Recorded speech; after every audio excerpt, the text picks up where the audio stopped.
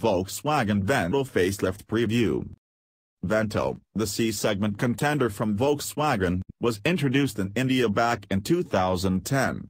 In the last 7 years, the Vento has received 4 updates and the 5th one is expected to be introduced this year. Like all other changes, even this one will be largely cosmetic and aimed at making the car look modern and contemporary. The new Vento will get LED daytime running lamps and projector headlamps at least for the Highline trim. The updates like the chrome garnish in the back and the wider chrome grille in the front will be retained along with the reworked tail lamps.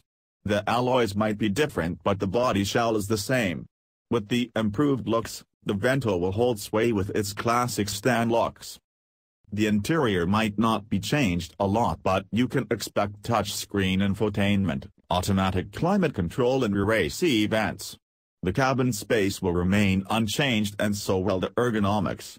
Under the hood, you will have the new 1.5-liter 108 bhp diesel engine mated to a 5-speed manual gearbox and a 7-speed DSG automatic. The 1.6-liter 104 bhp petrol mill is paired to the 5-speed manual gearbox while the 7-speed automatic is offered with a 1.2-liter turbocharged petrol engine instead. The new Vento is already out testing largely undisguised, which means the launch for the new car is around the corner.